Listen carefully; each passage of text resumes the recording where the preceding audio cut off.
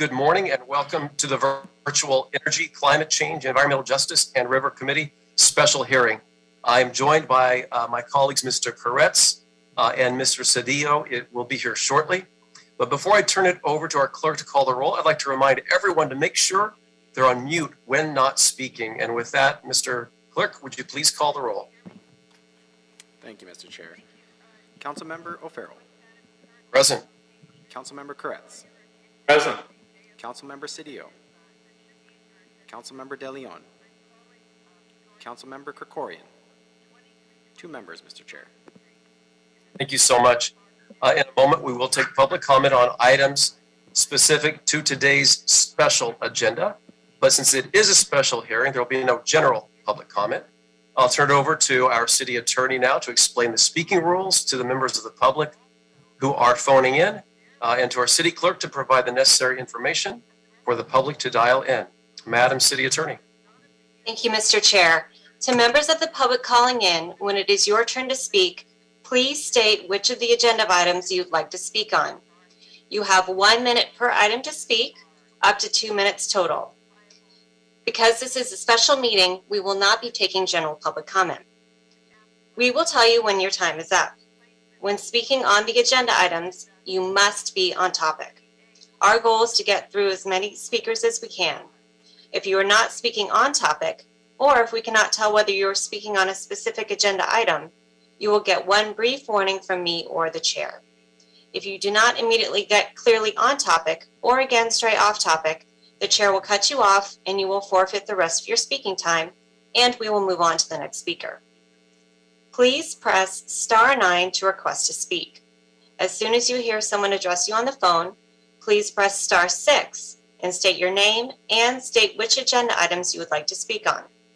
We know the situation is not ideal, and thank you for your cooperation as we do the best we can. Thank you. Thank you. And Mr. Verano, if you could please read the instructions for the public to call in. Thank you, Mr. Chair. Members of the public who would like to offer public comment on the items listed on the agenda should call 1-6. Good morning and welcome to the virtual Energy, Climate Change, Environmental Justice and River Committee. Excuse me. All right. Did we fix that little problem just then? Yes, I just had some feedback on my audio. Okay. Go ahead and start over, Mr. Chair. Please continue, yes. Members of the public who would like to offer public comment on the items listed on the agenda should call 1-669-254-5252 and use meeting ID number 160-919-4459 and then press pound. Press pound again when prompted for participant ID. Once admitted into the meeting, press *9 to request to speak. Thank you. Thank you so much. We are ready to now take public comment, so please bring in our first caller. Caller, please state your name and items you would like to speak on. Hello, can you hear me? My name is Estella Suarez Hamilton. I'd like to speak on all available items, please. All right, you have 2 minutes for those items. Please go ahead. Thank you very much. So in regard to the agenda today, I want to note that items like item 2, item 3 to do with item 4 to do with water, item 2 in the report actually hints to public health. So I want to note that there is an inconsistency with regard to public health policies right now, and I want to know why this meeting is so special. What are the special agenda items here? I believe that you guys are abusing the special agenda so that you don't have to have public comment, and that is a violation of the Brown Act. You guys cannot be taking these actions. Now, yesterday I went to the City Hall, and I was not able to come in even though I showed my negative COVID test. The day prior, I spoke to Naomi, the city clerk supervisor. She told me all I needed was a negative COVID test to come in within 72 hours. I showed that test. It was a rapid test from home, the kind that the government sends us, and I was not allowed inside the public building to access my First Amendment right for redress. So that is a violation of my rights. These meetings are not open to the public. These meetings are technically closed to the public and open to select members that you deem worthy to speak. And now you're using these special meetings to limit what I can say to you because you don't want to listen. So to the employees, the nice employees that I spoke to, I hope that you guys take account that your bosses are breaking the law and they're violating your rights as much as my rights. This could be your child, your grandma, your friends calling in and being violated, their rights being trampled on, Thank you, caller. and being silenced. Thank you, caller. Before we take on our next caller, can we make sure that everyone is on mute? It should be everyone except the person speaking publicly should be on mute. And with that, please, we're ready for the next caller. Caller, please state your name and what items you would like to speak on.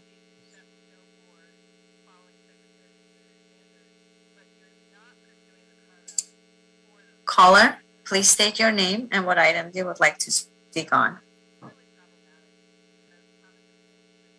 Hi, sorry. My name is Alex Jessett. I'm calling on items 3, 4, and 6, please. All right, you have 2 minutes for all items. Please go ahead. All right, I'm calling on behalf of Physicians for Social Responsibility Los Angeles and would like to urge this committee to be especially cautious in moving ahead with the green hydrogen hub proposal for the Port of LA, as laid out in item 4. Research shows that efficiency and direct electrification are much more effective in nearly every application, and this option should be exhausted before any green hydrogen project is considered. Additionally, projects should be scaled appropriately to fit the needs of these exceptionally difficult to electrify sectors, rather than being scaled to provide excess hydrogen to sectors where electrification would be preferable. Even in those limited sectors where green hydrogen is an option, there are still serious questions about whether this technology will actually decrease emissions in those sectors, and there's potential for the project to actually increase emissions. It's serious serious thought and consideration isn't put into preventing, monitoring, and repairing leaks. The negative effects of this project on air pollution, particularly from nitrous oxides, are also not yet fully understood, nor are the impacts on water quality or quantity. And there's also serious concerns about land use, especially for the already pollution overburdened communities that will be affected by this project. In short, we don't believe that it's right to trade air, water, and land use impacts for the sake of carbon emissions, and urge this committee and DWP to commit to adequately answering these questions before any project proceeds. I'd like to thank Councilmember O'Farrell's office for leading the effort to hear from the communities that will be most impacted and for ensuring community participation in this process. And thank you all for considering these factors and look forward to continuing to engage with you all on this if a proposal moves forward. As for item 3, we're supportive, and I also want to thank Councilmember Rahman for her leadership on the issue of achieving zero carbon new buildings, and want to express our gratitude to our office for working with our coalition to ensure that community concerns and questions could be addressed through the CMO's process. And then finally, for item 6, Thank you. We're encouraged. Oh, sorry. That's okay. Wrap up. That's okay. Okay, sorry. For item 6, we're encouraged to see the city leading by example and looking to decarbonize its own building stock, while also working to address historic disparities and implement whole building upgrades. And we look forward to continuing to engage with you to make sure that labor, housing, and environmental justice concerns are prioritized. Thank you. Thank you, caller. Caller, please state your name and what items you would like to speak on. My name is Jasmine Vargas. I'd like to speak on items 3, 4, and 6. All right. You have 2 minutes. Please begin. Thank you, esteemed Chair. I'm here to speak on items 3, 4, and 6. I'm Jasmine Vargas. I'm with Food and Water Watch, Food and Water Action, also part of the Repower LA Coalition. And first want to speak and say I support item 3, decarbonization, new residential buildings, and I appreciate the leadership that that Councilwoman Rahman's office and others have shown, and working with the communities that will get the best out of the decarbonization and electrification that is coming to Los Angeles as we meet our 100% clean energy goals by 2035. But how we get there is just as important speak on, especially as we're going into a very important power planning process at LADWP in the coming months. Item number 4, the hydrogen hub, is what I'm referring to, where the city and the DWP have been pushing hydrogen as part of our clean energy future, and Green Hydrogen Hub as one of the solutions for meeting that future. I wholeheartedly disagree and hope that this motion is slowed down and this proposal is slowed down so that communities that are going to be at the forefront of this new infrastructure that is really supposed to meet a larger hydrogen demand and therefore going to bring so much more impact to already impacted communities on the fence lines of these industrial zones. This is not an environmental justice solution. This is still environmental racism, and we shall call it as such. A hydrogen hub is not what the community wants, and just like the previous caller, we know that electrification, decarbonization, energy efficiency, and local distribution is what's going to get us to the 100% clean energy future we deserve. Thank you, caller. Thank you. Caller, please state your name and what items you would like to speak on. Yes, good morning. Happy Cinco de Mayo. This is Joe Sullivan. I work for the International Brotherhood of Electrical Workers, Local 11, and the National Electrical Contractors Association of Greater Los Angeles. I am speaking on item number 4, and I want to express our support for a green hydrogen hub and support for this motion. Not only will this have environmental impacts, I think it has the opportunity to create high road careers and just transition for closing down dirtier options. But we want to make sure that whatever submission is set forth wins. A lot of states are competing for this. Other states are collaborating to come together. And this needs to be a collaborative submission. It needs to be statewide. It needs to include labor, environmental justice, academia, the labs, producers, distributors, etc., the whole team. It cannot just be a single entity. So we want to see a collaboration, and we expect the RFP to be issued from the Department of Energy soon. So I think everyone needs to be working together and steering the ship in the same direction as soon as possible. So thank you for the chance to speak. Thank you, Joe. And we are joined by Mr. Cedillo. We have quorum, and we're ready for the next caller. Caller, please state your name and what items you would like to speak on.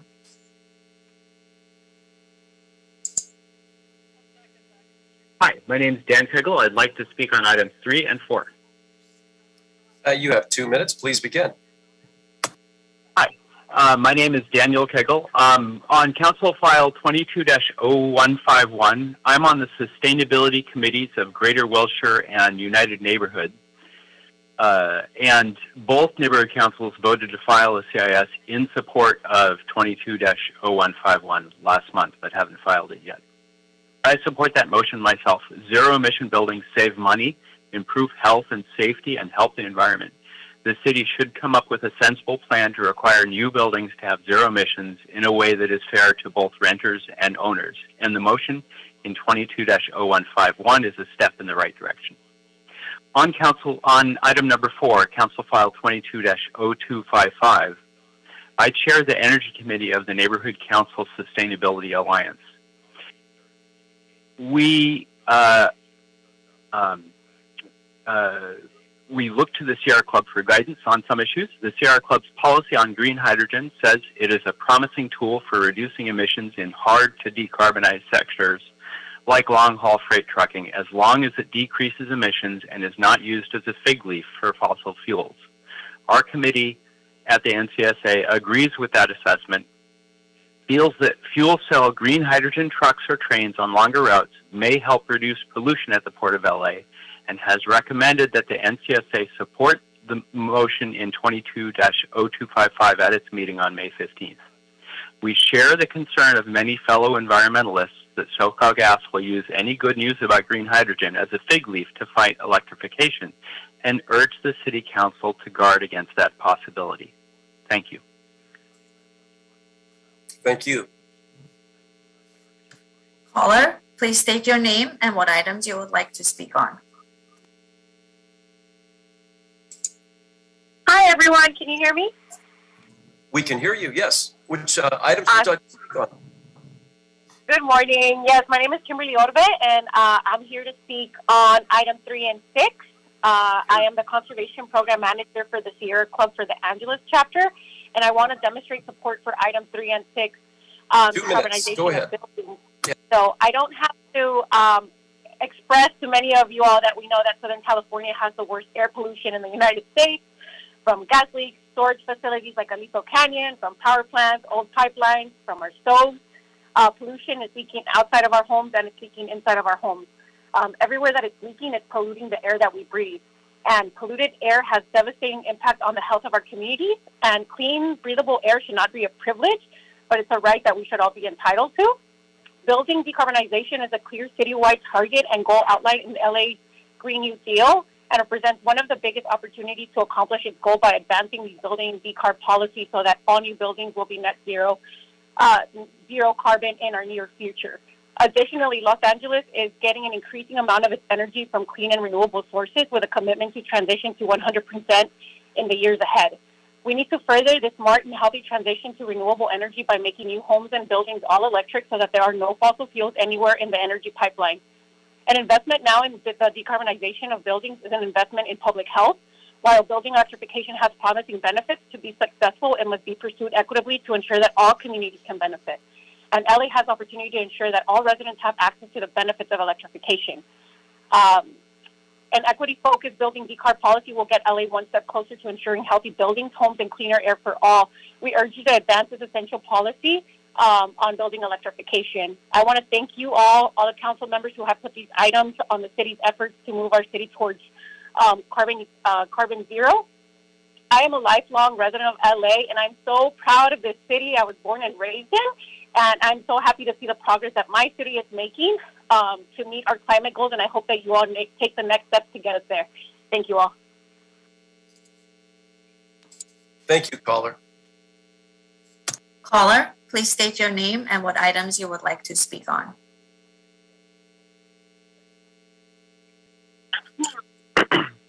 Hello? We can hear you. Please state your name and which item you'd like to speak on. Yeah, sure. My name is Eduardo Mazariegos. I'm a resident of Los Angeles in the 9th District, speaking as a member of the Repower LA Coalition. And I encourage the committee... And sir, which item would you like to speak on? Item 3. Okay, 1 minute. Please go ahead. Yeah, sure.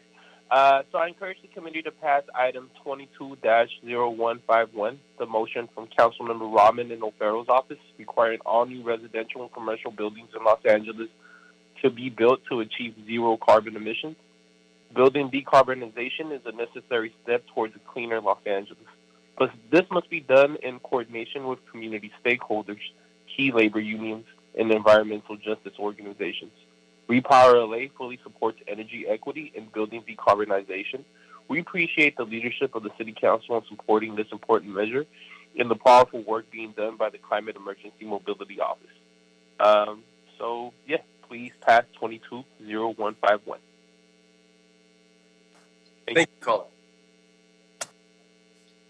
Caller, please state your name and what items you would like to speak on.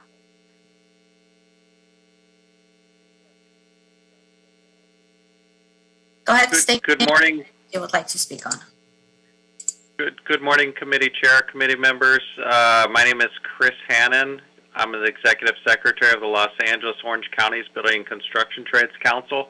I'd like to speak in support of item number 4 on the special agenda. We represent over 140,000 of the best trained men and women in construction. Many of our members live in the city of Los Angeles and surrounding communities, including communities impacted by our ports, heavy industry, and other very difficult areas to decarbonize, and very difficult to do it through electrification. Green hydrogen is a tool to meet our state's ambitious climate goals, including the 2030 goal, and equally as important, the 2045 goal, without an alternative form of energy similar to hydrogen, and in this case, green hydrogen, we would have a almost impossible task of decarbonizing the port of Los Angeles and the port of Long Beach that impacts so many. So many industries rely on reliable power generation.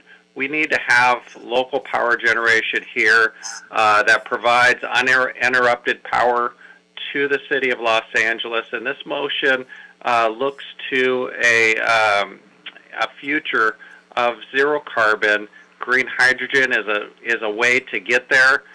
We fully support the motion and an application for the federal grant. It will allow transition in our area. Thank you, Chris. It was a little more than 1 minute, so I have to be consistent. But thanks for your comments. Caller, please state your name and what items you would like to speak on.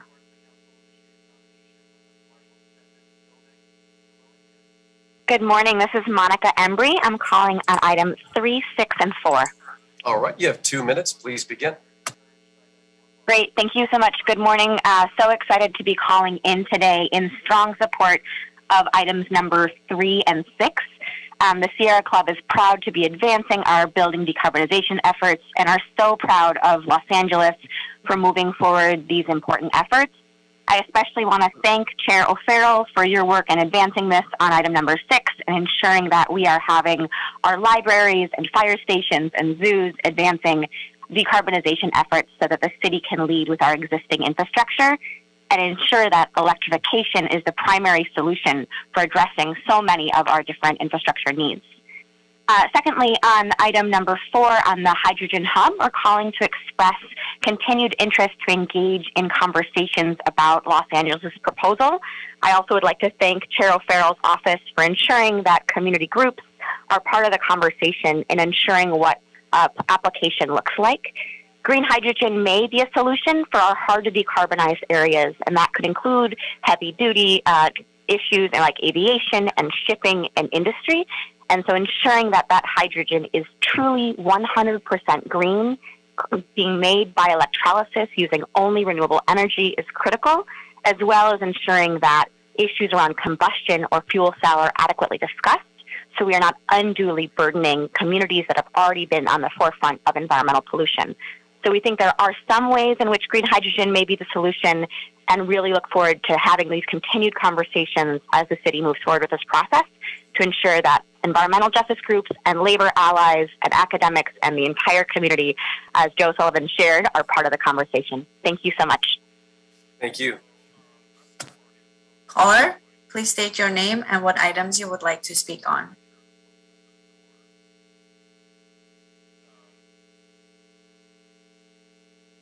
Go ahead, state your name and what items you would like to speak on. Good morning. My name is Aura Vasquez. I'm a resident of Mid City, and I would like to speak on item number 3. I am calling to express my strong support for building electrification in Los Angeles. I am a former commissioner for Los Angeles Department of Water and Power. I chair the Sierra Club Climate Action Committee and also the DSA LA Climate Justice Committee. And we are very committed to see Los Angeles getting to 100% renewables. We also want to see an electrification process where communities most affected and most burdened by pollution are the first ones to decide how this looks like in their communities. And also, we would like to see a strong labor procurement here so that when we are retrofitting buildings, our communities, people in re-entry, folks that are part of labor can also join these efforts. I want to applaud the efforts of Chair O'Farrell and also Councilwoman Bremen for leading our city to a green and renewable place. Thank you so much. Thank you. Caller, please state your name and what items you would like to speak on. Morning, my name is Francis, and I'm with the Sierra Club's My Generation campaign. I'm calling specifically on item number 4, the hydrogen hub motion. 1 minute, please begin. Awesome. Thanks for taking the time. I'm calling to ensure that Council understands that green hydrogen, while an exciting technology, still must be scrutinized. Green hydrogen is not our silver bullet to a zero carbon future, and it has no business in buildings and very limited usage in heavy duty transportation. While many of us understand that there's a resource adequacy gap for the electric sector, its uses are concerning to frontline communities, as burning hydrogen of any kind creates a massive local air pollution burden. LA 100's legacy cannot be zero carbon and still in an environmentally unjust Los Angeles. And further, we need to make sure that we're talking about a strict definition of hydrogen. If any project is to be approved, it must be through electrolysis. That's it. Renewable energy and water, and no blending of any other fuels. That's all I'll say today. Thank you for your time. Thank you. Caller, please state your name and what items you would like to speak on.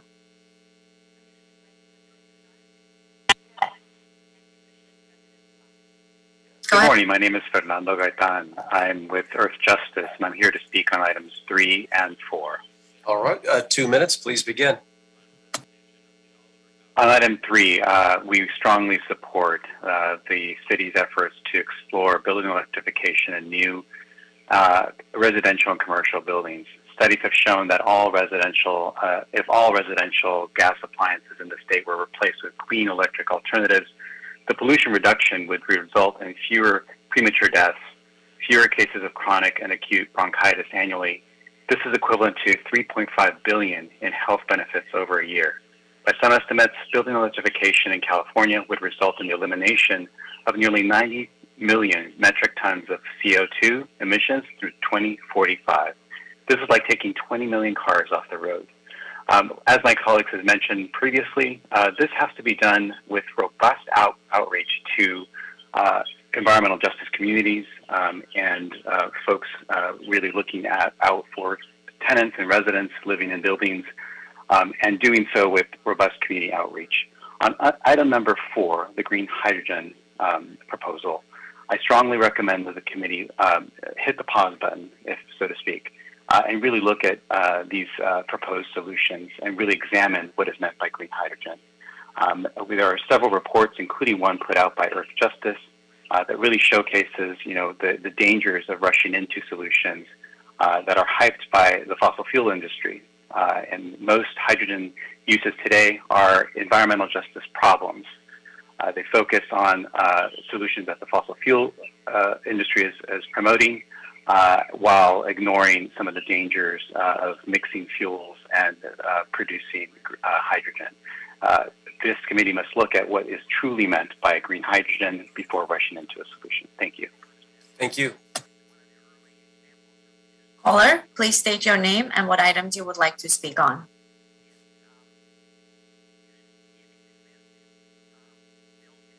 Good morning, council members. Good morning, committee members. My name is Lionel Mares. I'm an advocate and activist, a friendly one, by the way. I'm calling up item number 3. Okay. You have 1 minute, and thanks for being a friendly activist and advocate. We appreciate it. All right, thank you. I'm calling because I'm a local resident and I'm concerned about the environment. The evidence is clear in California. 25% of our greenhouse gas emissions come from the buildings we live and work in. As the state moves towards creating a clean electric grid as required by law, building electrification will play a major role in addressing air pollution and climate change in our region. And by 2031, gas-burning appliances such as gas water heaters, gas dryers, and gas stoves are expected to produce more harmful air pollution such as methane and GHG emissions than passenger cars. And finally, decarbonization of buildings is crucial to solving the region's air pollution crisis. Thank you for your time. Thank you. Mr. Chair, there are no more speakers in the queue. Thank you so much. That does conclude public comment. And colleagues, Mr. Cedillo, Mr. Koretz, unless there is an objection, I would like to move items 1, 2, 3, and 5 on consent. Second. All right. Seconded and so moved. Mr. Verano, if you could please call the roll. Councilmember O'Farrell.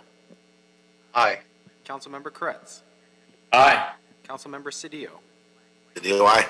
Councilmember De Leon. Councilmember De Leon is absent. Councilmember Krikorian. Councilmember Krikorian is absent. 3 ayes, and these items are approved. Thank you so much. Brings us to item 6. Mr. Sutton-Willis, if you could please read the item into the record. Yes. Good morning, members. Item number 6 is a Bureau of Engineering report relative to developing a building decarbonization work plan for the city's existing building stock and identifying city facilities for near-term installation of distributed energy generation systems in response to council action. Thank you so much, colleagues. So much work has gone into this item. Since November of 2021, when council adopted Council File 21-1039, my office has been leading a multi-agency, multi-stakeholder, multi-office discussions on a weekly basis in order to get us to this point today. BOE, LADWP, and many, many others will describe in this report the methodology, the scope, the scope and the purpose and transparency of the process. We'll have an opportunity to appropriate over $28 million in direct climate-saving work, offsetting power bills and generating clean, renewable power. This work is not easy.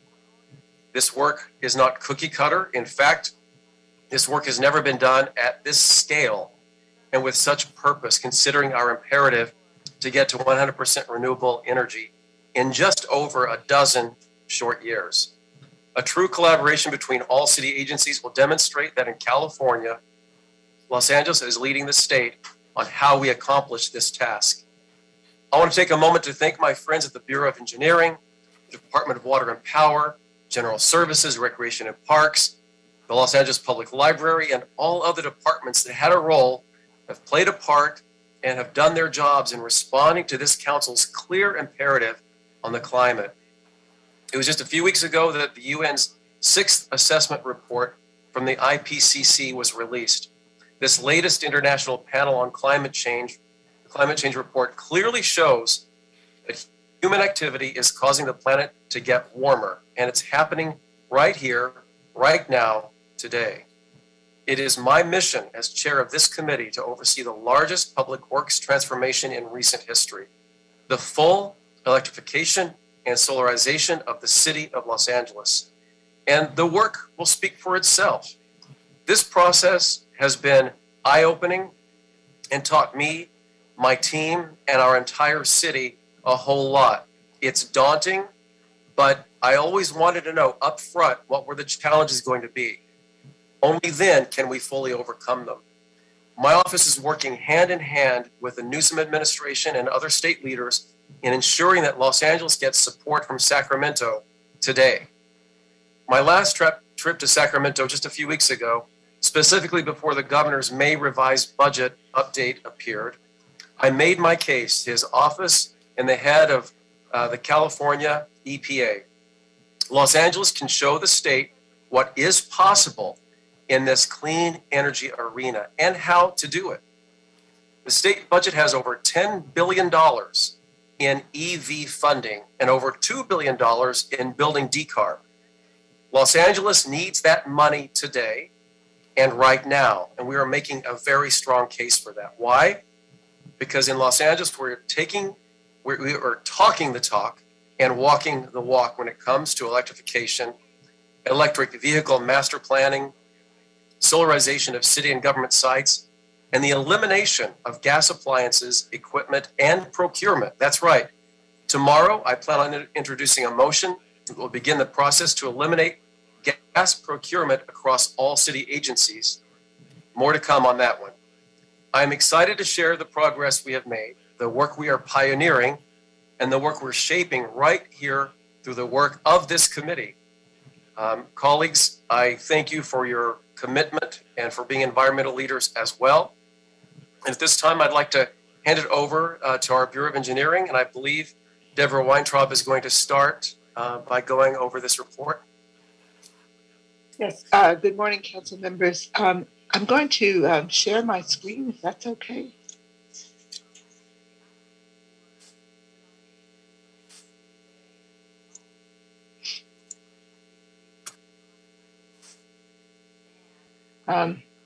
Good morning, council members. I'm Deborah Weintraub. I'm the Chief Deputy City Engineer for the Bureau of Engineering, architect by training. We're here to give you an update on the work that we've been doing with all of our colleagues across the city to identify projects to apply the decarbonization funding to from the $30 million that was set aside in this year's UB. And so we have 3 recommendations. One is to transfer the 28.589 into existing and new accounts in the Bureau of Engineering for specific projects, and other costs for to pursue 9 specific decarbonization efforts. Authorize the city engineer or designee to make technical corrections in order to effectuate the intent of council, and authorize the city engineer with the concurrence of the Municipal Facilities Committee to reallocate project funding based on further investigations. What you see on the screen is a breakdown of the $30 million. Previously, there was $500,000 set aside for a decarbonization work plan for the 1,200 existing city buildings. We're close to being able to issue a task order solicitation to bring on an expert consultant team to help us with a systematic process of prioritizing the city buildings for decarbonization. Previously, council also allocated money to the General Services Department, our partner in all of this work, for building maintenance, staff, training, and supplies, and also funds for an EV master plan. The projects that are listed here, and I will go through each one, are projects we've worked on to align the project with our sister agency, LADWP, who will be investing money in areas for in-basin generation. And it's a list of 9 projects. This is in your report. I'm going to go through each one, so I'm going to skip through these slides fairly quickly. And it comes to, as you can see at the bottom, an investment of $30 million in total.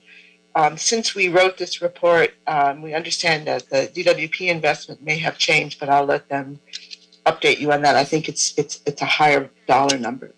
So for each of these projects, we've had long discussions about trying to identify projects that align with DWP's interests, with different department interests, that are public-facing, and that give us good opportunities to demonstrate all of the technologies for decarbonization. This one, the Balboa Sports Complex, is aligned with DWP's priorities for grid-connected and resilient generation systems. Rec and Parks is very supportive of this project. It's a community-serving facility. And our scope, engineering scope, will focus on building electrification and net energy metering in coordination with DWP. The next project, which is a library, the Benjamin Franklin Branch Library, working closely with the public library because they have identified a list of libraries where they need to replace heating, ventilating, and air conditioning equipment. So that's an opportunity for us to test electric equipment and replace the old gas equipment with new electric equipment. This is an existing project in the Bureau of Engineering where we're already doing some interior renovation work and some envelope work on the exterior, so it was ideal to add electrification, net energy metering, and some energy storage to this site. Next, the Cypress Branch Library, similar to the last, working closely with the library department. There's a potential here for roof and parking lot solar, for electrification, and for energy storage systems. Old Fire Station 39 is a reuse of a historic building in the valley. We've already done 3 phases of work on this project. Our next phase will include a kitchen and public community-facing amenities. So this is an ideal project for building electrification. We're still talking with DWP whether it makes sense to invest on grid-connected systems here, and that investment of $2.2 million may not be best used here. The next project, Green Meadows Rec Center, is a project that is being worked on under the current Rec and Parks and DWP Memorandum of Understanding. It will be a grid-connected system, resiliency generation system, and net energy metering. BOE's task will be to focus on electrification of the heating, ventilation, and air conditioning system, the hot water heater, and possibly the cooking equipment in the facility. The next project is a project that is already in Bureau of Engineering. It's an existing building that's going to go through a complete remodel. So it's an ideal project for full building electrification. And we hope to be able to install a solar shade canopy. It's a senior center. So we provide shade and power generation on site at the same time. The Silver Lake Branch Library, which is an existing building, the focus here will be on building electrification. It's a building that was completed in 2009. It was a LEED Platinum facility, but there are equipment in the building that we could electrify. The Valley Plaza Recreation Center is a DWP project, a grid-connected and resiliency generation system project. DWP is going to be doing 200 kilowatts of carport solar generation. This has a potential net energy metering installation, and where BOE is going to be focused on electrification, the net energy metering, and we may need to do minor seismic and re-roofing of the building. This project does not include the pool facility. And then lastly, DWP will talk to you at length about the LA Zoo solar PV system. We've recommended allocating $8 million from the $30 million. This is a project that DWP is taking the lead on. And with that, I will escape and stop sharing. Thank you, Deborah. Thank you so much. And I understand LADWP will now lean in here and provide additional update.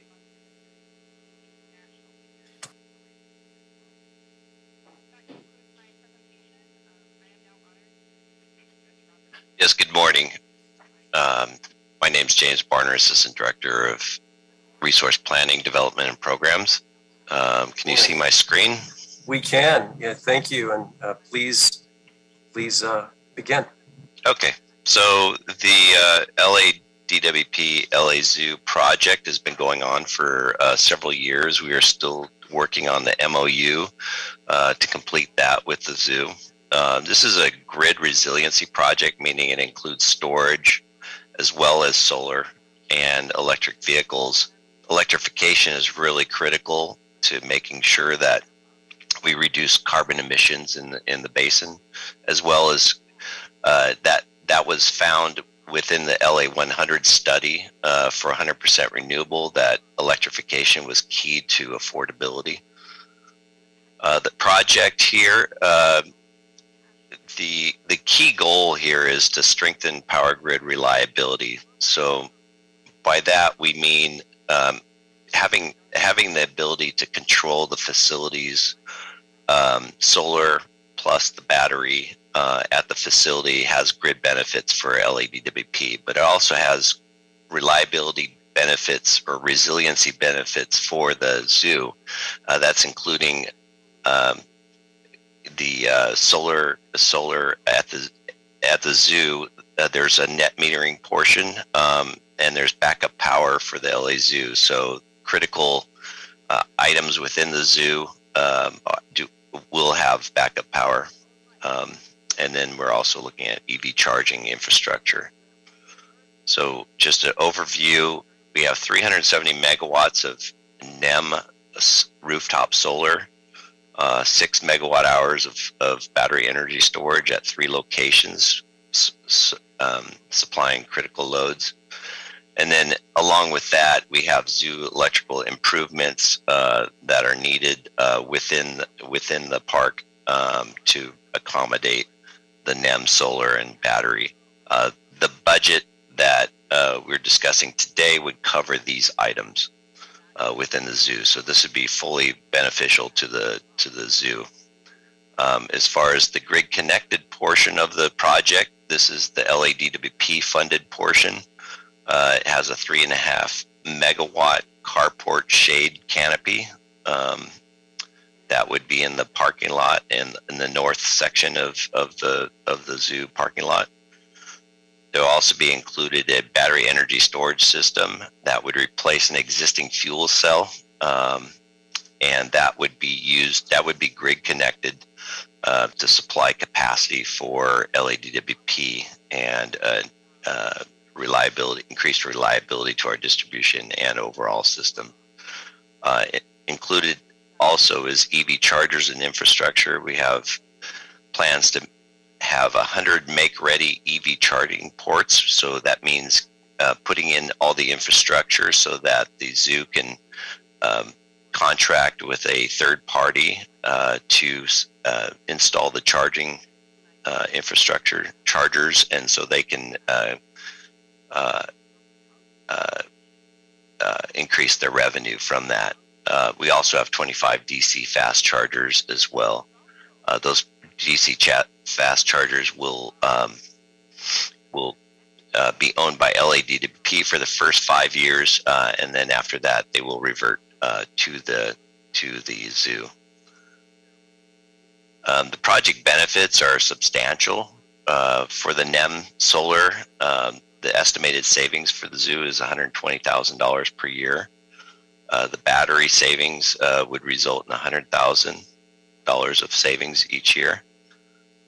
It'll provide the backup power, as we mentioned before, and on a larger scale, that will offset fossil fuel generation overall and provide EV charging for city and LA Zoo patrons. And that would be equivalent to the savings of carbon for 1,153 homes or 466 cars. So the benefits are substantial. This is just an overview of a few of the parts, major parts of the project. The solar shade canopy, 100 kilowatts, that would be near the entrance of the zoo. That would be the NEM portion. There are other sites within the park that would also be part of the overall 270 kilowatts. This is just one part of it.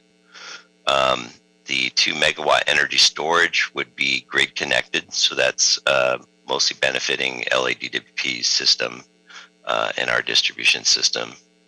The carport solar, you can see there, is in the north side of the parking lot. It has a condor outline that was requested by the zoo.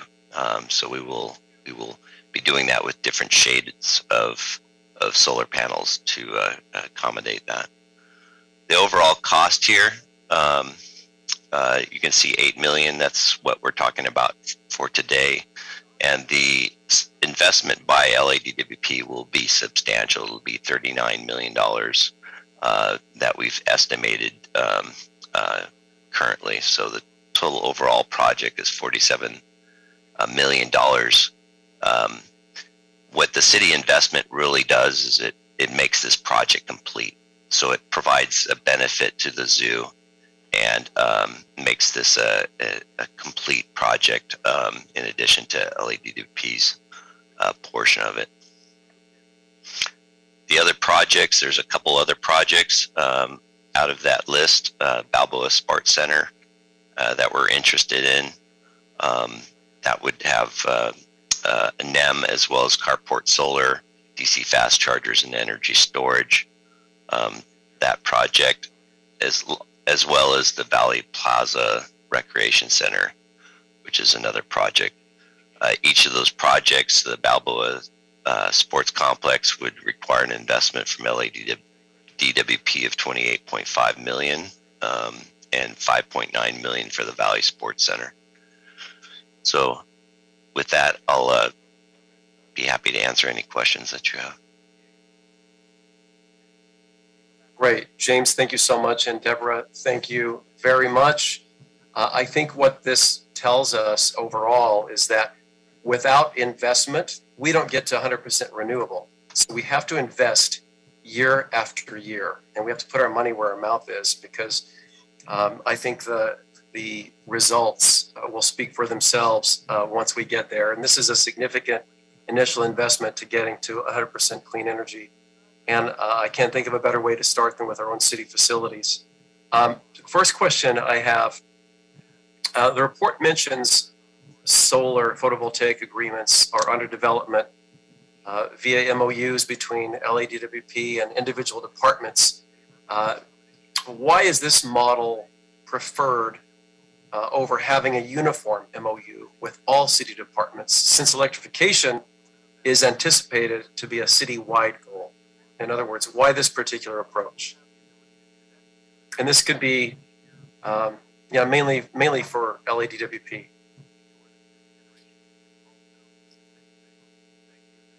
Yes, I think each department has its specific requirements. So we found that although they have very similar elements to the MOU, oftentimes there's specific requirements that we need to meet for each one of the departments. But I think that's a notable item to consider, an overall MOU. So we'll look into that further. But to date, that's been the case. And I'm sure this approach will evolve as more information becomes available. The second question I have is specifically for BOE, and that is, can Bureau of Engineering provide a rough estimate of the time frame that it will take to go from initiating a design to fully electrifying a building? So, Council Member, for the buildings that we've recommended here today, we have to do a great deal of more detailed investigation. So typically our projects it will take about 3 years to go from initiating design to completing construction. I'd say about 3 years. Which is a great piece of information to understand. So we're talking in terms of years, not months. So 3 years from now is 2025. And 10 years after that is our get to complete renewable energy. So we have to cook along on so many levels to get to this clean energy imperative. So I appreciate that frank answer. Third question, what is this policy process teaching the city about decarb, about solar photovoltaic and electrification? What do we know now after this initial analysis and outlining specific projects? What do we know now that we didn't know before? Council Member, are you asking me to answer that? Yeah, sure. Let's start with you, Deborah. Okay, great. So we know that there will be some space challenges to identify areas for battery storage systems. They have special needs, the battery storage system. We also know that there will be some challenges in identifying good solar access locations on these specific sites, either on the ground or on rooftops. We also know that our buildings are different ages, different degree of energy efficiency. And so each of these projects is going to require full investigation. We also know that there's some new equipment that we're going to have to test for our heating, ventilating, air conditioning systems and for our cooking systems. So this first group of 9 projects will be very important for starting to systematize the process. So I hope that what we understand from this first group of 9 will allow us to be much more efficient in future projects. Thank you. And Mr. Pickle, we'll get to you in just a second here. I'm going to ask the same question to James at DWP. Yeah, I think what we've learned over the years is that these projects are challenging in coordinating these projects, and so the more that we can facilitate that with this budget, I think will really help to expedite these projects. We've been doing them sort of on a one-off basis, and now we're starting to talk about groups of projects, which is very helpful in terms of workforce for us to establish the workforce necessary for doing these projects, not just one-off, but projects, sequentially back to back over the next 15 years. So we're really encouraged by this all expediting all of that and facilitating it. Great. We're refining our approach because we need to. And Dr. Pickle, ratepayer advocate, you I would like you to weigh in. One of the challenges in the long term with distributed generation is maintenance. And renewables are lower maintenance usually, but when they do have problems, like with inverters, you need sophisticated maintenance. So one of the challenges is building the maintenance staff that's able to get to these locations to address problems. Two, DWP has a lot on its plate. One of the biggest things is the improvement of the distribution system to handle EVs and home solar, and a bunch of deferred maintenance. So that's an issue in terms of staffing, and that fits in with a third issue of often in the past, DWP's installations were more expensive than private installations. And I think a mixture of public-private partnerships might be a way to proceed in this, and also monitoring how we're doing overall in cost as we move forward, because there's both building the labor force and there is a private labor force, a good portion of it is union, that is experienced in these kinds of installations. So doing this as a mixture of DWP and city employees and a public-private partnership would be something to explore. Yeah, thank you, Dr. Pickle. I think maintenance, we're creating a whole new frontier here in a way, so we certainly cannot forget the maintenance piece, and that's going to have to be envisioned every step of the way as we stand up these new ways of generating energy with equipment that we need to become very familiar with, and how we maintain it properly. Yes, the first distributed energy project was built by Thomas Edison at Pearl Street Station in South Manhattan, and after about 5 years, it was destroyed by fire. It was rebuilt, and then it went bankrupt in another 5 years. So, but it was about maintenance. So, but the renewable technologies are in many ways simpler once they're installed, but they are sophisticated and they need sophisticated maintenance. I love hearing that cautionary tale. Now I'm going to have to totally look into that. That's great. All right. Well, thank you so much. Colleagues, any questions or comments about this item? Seeing as none, what I'd like to do is approve this report. So, Mr. Clerk, if you could please call the roll. Thank you, Mr. Chair. Councilmember O'Farrell. Aye. Councilmember Koretz. Aye. Councilmember Cedillo. Councilmember Cedillo. Cedillo, aye. Councilmember De Leon. Councilmember De Leon is absent. Councilmember Krikorian. Councilmember Krikorian is absent. 3 ayes, and this item is approved.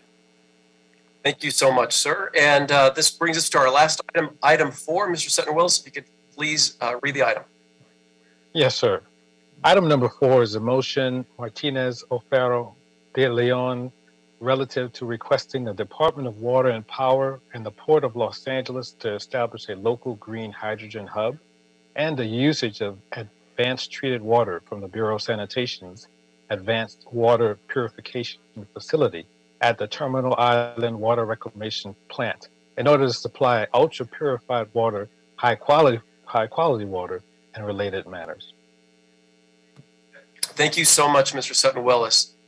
Colleagues, this motion is extremely important, as outlined by many of the callers today. And from start to finish, our collective work in the LA 100 arena must always be practical, reachable, inclusive, thoughtful, but also bold. This motion directs 2 city agencies to collaborate and in coordination with a broad group of stakeholders, apply for federal funds to further help Los Angeles get off of fossil fuels. As we just heard with the last item, our city's policy on electrification and solar photovoltaic installations is robust and very complex. Indeed, I hope you all see the hard work that city departments are doing to lead the nation in ensuring a sustainable world for the future. In fact, the city of Los Angeles is in the business of electrification and solarization as we speak. But as the LA 100 study has showed us, if we are serious about meeting the moment and curbing climate change and a heating planet, we must be, it must be with an all hands on deck approach. In the surrounding communities of the Port of Los Angeles, they live with intense emissions, diesel, carbon monoxide, and oxides of sulfur and nitrogen, just to name a few. We have to mitigate that issue. This motion seeks to try and get federal dollars to clean all of it up. And to get there, we need to work with our partners in labor, academia, within the region, and across the country. We need to make sure that hard to electrify sectors of the economy are taken into account and that the communities of the port area and surrounding neighborhoods are not left behind. For the past few months, especially in the days leading up to this hearing and before introduction of this motion, my office has been convening meetings with interested stakeholders and partners from all over Los Angeles. And many of them, I hope, are listening and I know are participating today. So for this hearing, I've asked folks from the National Renewable Energy Laboratory, NREL, who are our collaborators on LA 100, in addition to LADWP and the Port of Los Angeles, to present today. And after this hearing, it's my hope that the city's intent and methodology are clear, inclusive, and strategic. It's my goal to clarify timelines and processes, and especially to allow for a thorough discussion every step of the way. With that, I'd like to turn it over to Paul Habib for context, and then we'll go right into the presentation, starting with our partners, Paul Denham and Mark Ruth from NREL, and then Michael Galvin and Chris Cannon from the Port of Los Angeles. And of course, again, we have Dr. Fred Pickle, our ratepayer advocate, with us today. I'd like to also hear from Paul Habib and Jason Rondow. So, Paul, let's turn it over to you to start with. The floor is yours. Thank you very much. And in addition to our friends at NREL and at the port, we're also joined by Drs. Eric Cook and Dr. Adam Weber from UCLA and UC Berkeley, respectively, to for the question and answer period at the end. They can provide some objective responses and clarity. But thank you for having us. We're here to discuss the green hydrogen and the Hydrogen Hub motion. So in context, the Department of Energy announced $8 billion is going to be provided for at least 4 regional hubs as part of its clean energy demonstration program that passed within the bipartisan infrastructure bill signed into law by President Biden November 15th of 2021. So this council motion directs LADWP and the Port of Los Angeles to work together in collaboration with other partners to create a proposal to the Department of Energy to establish a green hydrogen hub in the greater Los Angeles metropolitan region. It recognizes that green hydrogen can play a role towards reaching our 100% clean energy goals, adopted by this council and illustrated in the LA 100 study conducted in partnership with NREL. So today we have from NREL, Paul Denham and Mark Ruth, to give us an overview of that LA 100 study and what green hydrogen is. And after that, Jason Rondow and I can do an overview of the steps we've taken based on the LA 100 related to green hydrogen, what the Hydrogen Hub funding opportunities and timelines are, so everyone's clear about the next steps and what's before us. And then the port can talk about the opportunities being explored on their sectors. And at the end, we'll open it up to questions and be joined, as I said, by our colleagues also from NREL and from the UC system. So with that, I'll turn it over to NREL to go ahead and get started with their presentation. Thank you, gentlemen. Thanks, Paul. Hi there, my name is Paul Denholm. I'm with the National Renewable Energy Lab. I'm sharing my screen if you can see that. What I wanted to do really quickly is talk a little bit about the potential opportunities or roles for hydrogen in the in-basin generation aspects, and then Mark Ruth will also give us a little bit of an overview of the basics of hydrogen, what it is, and all the issues around what color should it be. So let's just start with kind of a reminder of the LA100 study and the focus, the fact that we did intend to look at a bunch of different scenarios based on feedback from the advisory group.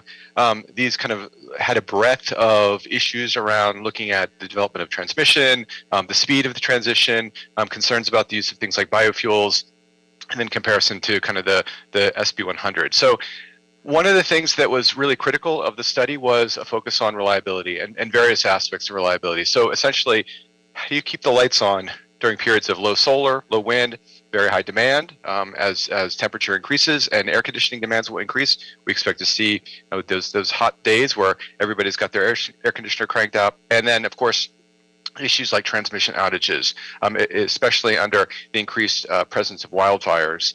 So we expect larger incidences of times where there may be outages due to wildfires. So the reason why we focused, or I wouldn't say focused, the reason why this keeps coming up, the issues around hydrogen and particularly in-basin generation, is these three issues. Essentially, what are the supply side challenges of meeting a 100% renewable energy system? The first is when there's just not enough renewables. And the second, too, really, the second is how do you get these renewables into the basin with transmission, and then kind of getting that energy or electricity around into the right places in the basin. So items number 2 and 3 are really around transmission. So the point of this graph is to show that, not to get overly technical here, you can think about this as all those blue dots are periods in which, quite frankly, it's pretty easy to meet LA100, or LA's demand with renewables. And those blue dots, there's a lot more of those blue dots than there are orange dots. And the orange dots represent periods where it's going to be a lot harder to get the energy from renewable energy. And the point is that if you think about the extended period from basically from February through June, you're not going to need in-basin generation. You can import all of that renewable energy. You can rely on your in-basin solar energy. And it's really the period in kind of the summer where those orange dots are. And again, this is just illustrative of the fact that there are some days where it's going to be challenging to deliver all of the energy needed from renewables. Maybe not that many, but there will be some. But really the biggest challenge, I think, is around transmission, because we can find additional solar resources, we can find additional wind resources to maybe address some of these mismatch issues. But it really comes down to the fact that we need transmission. Not only do we need transmission to deliver energy from all of those out-of-basin resources, the wind, the large-scale solar, we need that transmission to deliver that energy. Plus, of course, the hydro resources and the geothermal resources that LADWP either has under contract now or will develop in the future. So we're really deriving a very large amount of our electricity from these out-of-basin transmission resources. And again, transmission fails. So the second aspect of this is, again, the problem is LADWP's system was designed around the ability to deliver energy from these thermal plants on the south side, essentially the OTC units that we've been talking about for 10 years. All the transmissions coming in from the north, that's great, but to deliver that energy to the south side of the system, you're relying heavily on a limited capacity transmission. And if that transmission fails, that's a big part of why LADWP currently relies on those 3 units on the south side of the city, again, as a backup for that transmission. So transmission breaks, and if we continue to rely on transmission to deliver energy from out of basin, and again we have increased instances of wildfires, you're essentially going to need redundant transmission. You're going to have to essentially rebuild the entire transmission network if you don't have something in basin, and particularly available on the south side of the system. So we're looking for a technology that is available, to deliver energy for extended periods, days at a time, when transmission breaks and it needs to be repaired, when there are periods of low wind and solar, and it also needs to be deployed in the right places. And that's primarily near and around those existing OTC units, because again, that's how the system was designed. You could redesign the system from an electrical engineering standpoint. LADWP knows how to do that. If you ask them to completely redesign the system to not be rely on those sites, they'll do it.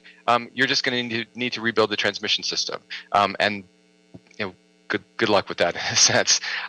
So we really need something that can address all these challenges. Some kind of technology that we can deploy in basin, that we can deploy in specific places in the basin. Of course, it has to be renewable, and it has to be available for extended periods. So this isn't a 6-hour problem. This is a 3-day problem, or maybe even a 4 or 5 or week long problem. That's the challenge that we were faced with LA 100, and quite frankly, utilities around the country and around the world are faced with.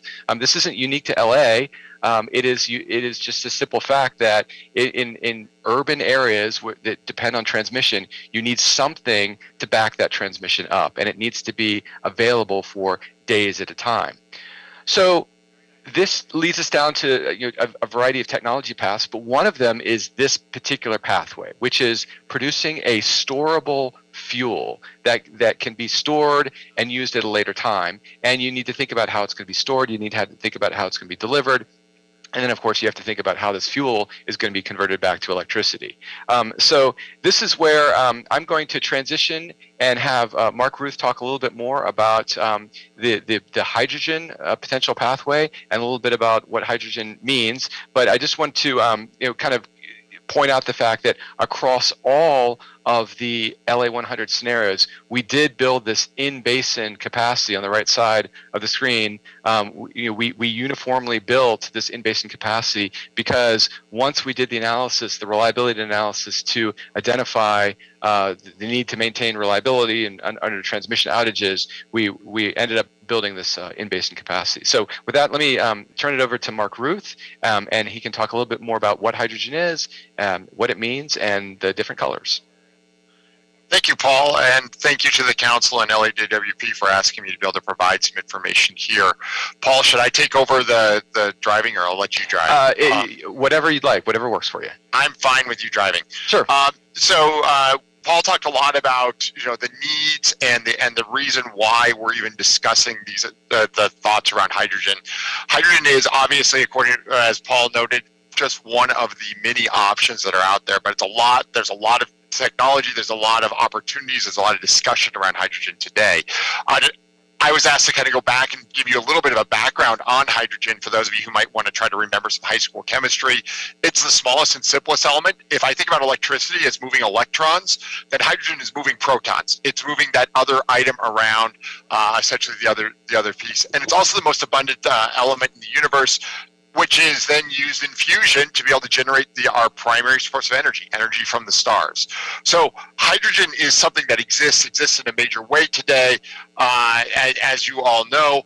But on our Earth, in our world, hydrogen is contained in more complex molecules. For example, as you can see on the bottom, the water molecule there is 2 hydrogen atoms plus an oxygen atom. A glucose molecule contains 12 hydrogen atoms with 6 carbon and 6 oxygen atoms.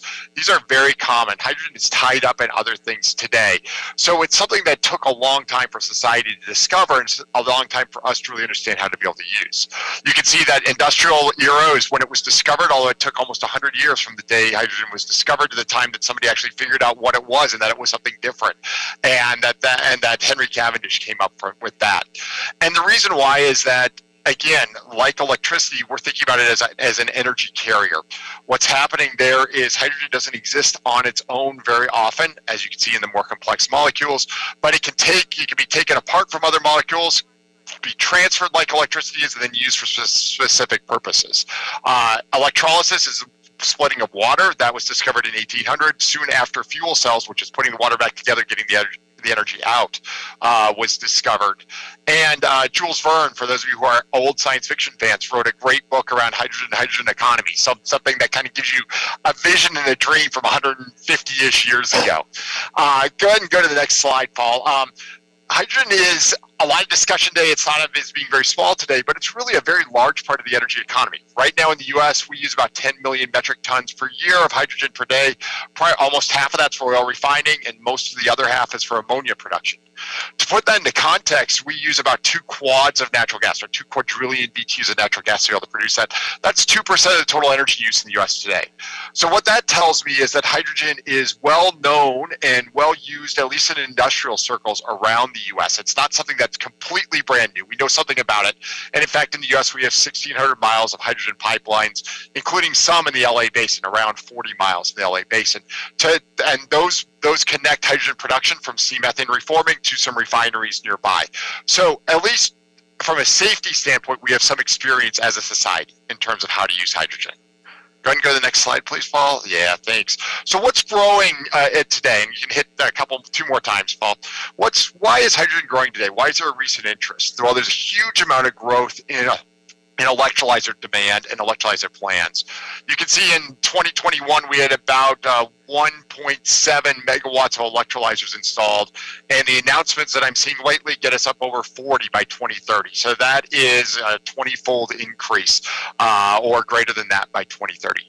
And the reason why is that now we are thinking about very low-cost renewable electricity. Instead of doing something that doesn't make any sense, like making electricity out of natural gas and then making hydrogen from that electricity, which doesn't make sense because you can go directly from natural gas to electricity or to hydrogen more efficiently, we're now seeing this as an application. And there's a lot of interest in terms of ways to be able to utilize underutilized electrons, ones that are made when the wind and solar generation exceeds load. You can produce hydrogen from it, and then you can use it for some of those applications that you see elsewhere. That's leading to large investments, large opportunities, and so there's a lot of discussion, and this really led to the DOE hydrogen hubs and an opportunity. Where does the U.S. fit in there? What are the opportunities to be able to decarbonize that last 10%, those hard to decarbonize sectors, and provide energy storage is really the thinking around that. Next slide, Paul.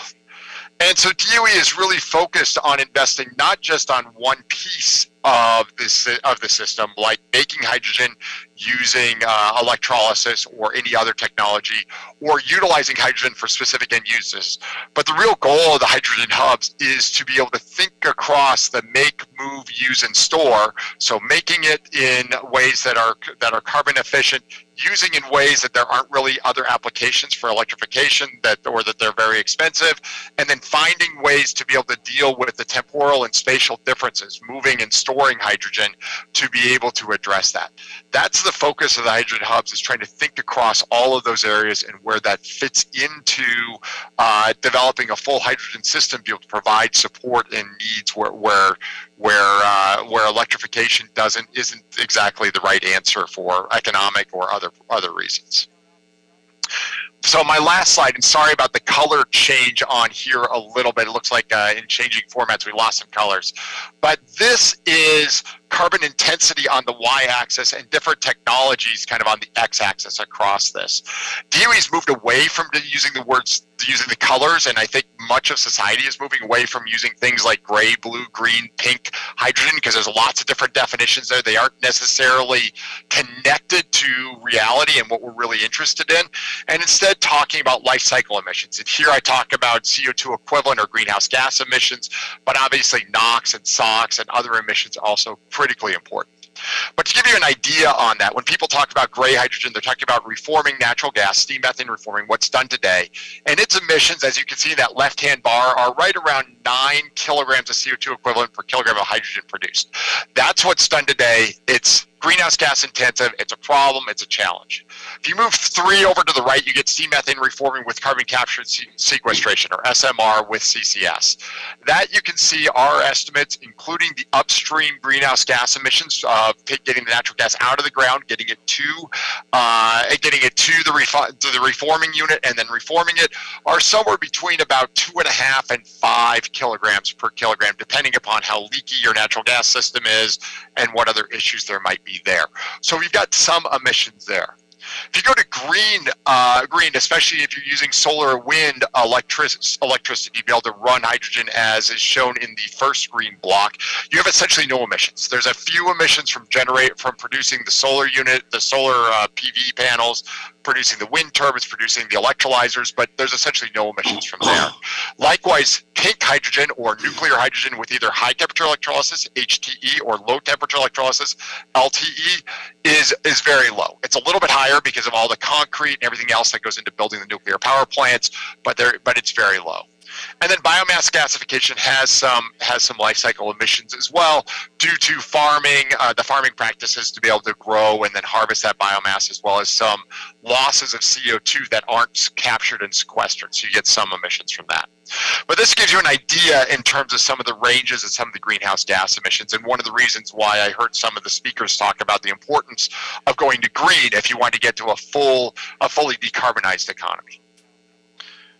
With that, I think that ends my slide deck, and I'd like to open it up for questions or discussion or comment. Actually, I thought we were going to do all the presentations and do questions Yes. at the end. But Yeah, okay. Let's do all the presentations. And Mark, I especially love the reference to Jules Verne. Thank you. Okay, I'm going to jump in there here next with Jason Rondeau. Let me just get my screen to share if it wants to cooperate. And it doesn't. Let's try this again.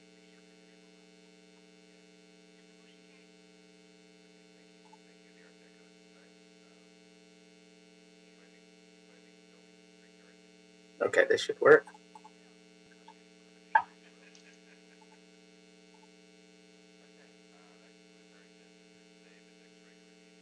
And it's the end of it, which is great.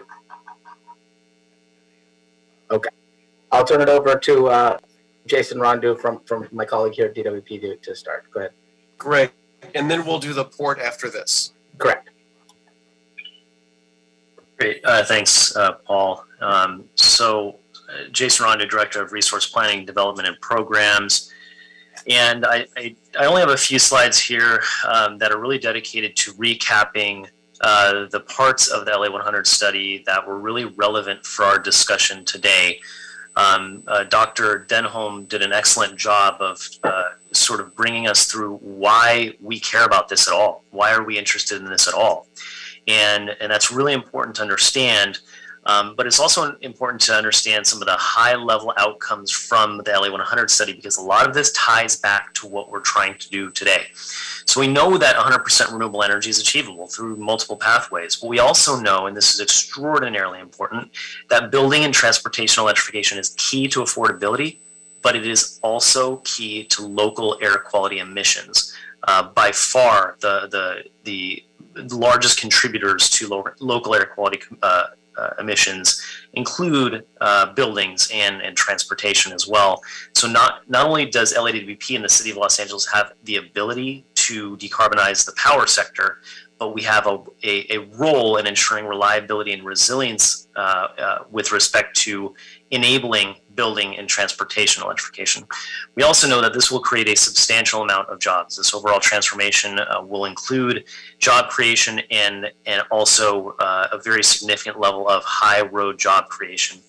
We also know that it's technically achievable by 2035, and that there are common areas of investment across all pathways.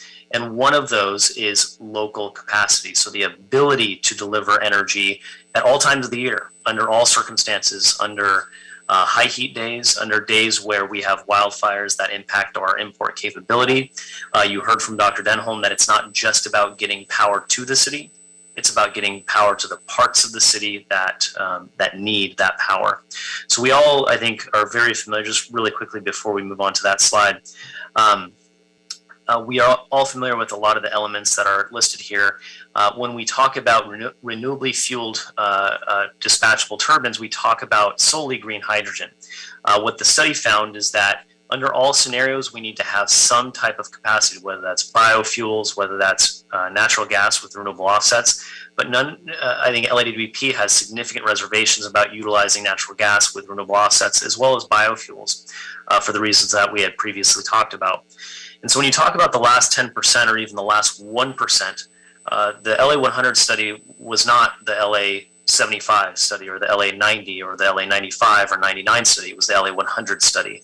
And that's where the utilization of dispatchable turbines, especially locally, is incredibly important. And it's not just to provide reliable power for the city and ensure that we have power throughout all circumstances, but it's also to make sure that we can enable the local air quality emissions reductions on the transportation sector. So what did we do when we found out this takeaway from the LA 100 study? So in addition to accelerating renewable energy, distributed resources, and all of that, we also started to explore what we needed to do with respect to our local in-basin generation fleet. So we know that the utilization of this resource in the future will be extraordinarily lower by a factor of probably about 30 times lower than the way that natural gas is used today. So we're not talking about replacing natural gas with green hydrogen. We're talking about utilizing something entirely different with entirely different utilization patterns. It also is extraordinarily important for us to learn more about what green hydrogen is. You saw a lot of excellent information from Dr. Ruth. In addition to that information from the National Renewable Lab, we want to know what the industry has available today. And so we, last year, released the Green Hydrogen RFI. And what we found from that, and we're still sort of working on the overall report and the overall takeaways, is that we saw responses from 26 different companies, about 36 overall submissions. But what this tells us is what the industry sees that's available today and what is available on the horizon going forward. And it helps us answer a lot of those really important, outstanding questions that we have going forward. I just got one more slide and then I'll hand it over to Paul. We know from the LA 100 study how important that last mile is in terms of ensuring that we have reliable and resilient power. Green hydrogen can play a really significant role with that, and we've done a lot of the work, and we've got a huge amount of resources available to us through the NREL study and with the Green Hydrogen RFI. Combine that with the potential use of green hydrogen with other parts of the city, whether it be the port, whether it be the airport or other departments within the city, and even industry outside of the city of Los Angeles family, we think that we are really well positioned to seek federal funds on this. So I think this is probably a good segue to Paul to talk about that opportunity. Yeah, so I'll try to just kind of keep this brief, but as I said, they've announced a potentially $8 billion for up to 4 hubs. Recently, they kind of updated that and said it was going to be maybe 6 to 12 hubs, so a little less money. There's a 50% match component, so if they give you $1 billion, they expect you to locally match that with $1 billion of private or public funding. And then when they start expending funds, it would have to be spent within 5 years with a goal that you have created a long-lasting economic structure that will sustain itself after this funding is used. The other goal of this is currently green hydrogen can be cost prohibitive. It's over $5 per kilogram right now. And the goal is at the end of this to bring it down so it's cost effective, something closer to $2 per kilogram, which allows a much more robust off-taker use. Why LA is important is we fit a lot of what the DOE is looking for. One of the hubs has to be based on renewable energy, and that is our focus. It's 100% green hydrogen only. That's all we're looking at to do. So that fits it. They also want it geographically based, and I think we have a very strong case here in the West Coast. The other is we meet, they want at least one hub to focus on power generation sector. We believe we meet about 3 of these. We know we can meet the power generating sector. We know that we meet the transportation sector and industrial sector, partnering with the port. And both LADWP and the port have already been exploring projects related to this to reduce our emissions and meet our mandates and goals. And if we can get this additional subsidy from the federal government, it really makes us much more cost effective and less of a burden on our ratepayers. That's why this is very important. And there's a huge labor component here, creating jobs, keeping good labor jobs moving forward. So timeline, as Jason mentioned, we did our own DWP green RFI. back in August, and we got the results, and we're reviewing them now to do a report soon. The timing was very good. After this infrastructure bill was passed in 2021, they released an RFI in February and asked for feedback on what people thought the RFP should look like. And we partnered with the Port of LA and the Mayor's Office to respond and indicated our strong preference that they focus on green hydrogen from renewable energy, and that there'd be also funds available to extensive outreach engagement around environmental justice in our local communities. And while we're waiting on the RFP, which will provide, we're still waiting on the RFP right now, which will provide the scope of the requirements. So the legislation requires them to release an RFP within 180 days after it was signed, which should be by May 15th. So within about 2 weeks, they should release the RFP. We don't know how long they'll provide to respond, but we know that they have to select hubs within 1 year after receiving all the submissions. So that's what's in front of us right now. We know an RFP is coming out. We don't know what the wording is yet, but we know it's fast approaching. And the motion's directive is to build an inclusive green hydrogen hub, working with producers, users, collaborators, the UC system, labor groups, environmental stakeholders, and that's what we intend to do. While we've been waiting for the approval of this motion, we have started working on that intent by having preliminary discussions with as many interested parties as possible, including our state officials. And while we do not have a final project scope at this time, we do believe we have all the elements to create one. We've joined the DOE Hydrogen Matchmaker website that connects you with various companies who are already looking to invest in producing and delivering green hydrogen to the basin. And we've confirmed significant interest from dozens of off-takers that can sustain the green hydrogen economy moving forward. And the port will shortly discuss some of that. But the actual work of the RFP is still before us. While we do not know what will be required in the final RFP release, the RFI in February gave us a lot of hints to their thinking. They now envision providing funds in 2 different launches. Hubs that are more advanced and with more defined projects would submit concepts in the initial launch, where more money will be provided. For those that are interested but not quite there yet in assembling a hub concept, there'll be a second launch with a little less money next year. So it's key to us that we're in that first launch because we want to maximize the amount of federal funds available. But what we really like about this approach is they also broke up the RFP application process into 2 phases. The original bill language puts a heavy focus on creating hubs in partnership with labor and with a focus on environmental justice. And this phase approach appears to recognize these projects cannot move forward until there is a substantial labor and community outreach and engagement process. It can't just take place in a few months after the RFP is released in May. So they're now envisioning a first phase where a group of applicants are shortlisted and given seed money in the range of $1 to $4 million for planning and outreach and engagement, and that can last up to 18 months.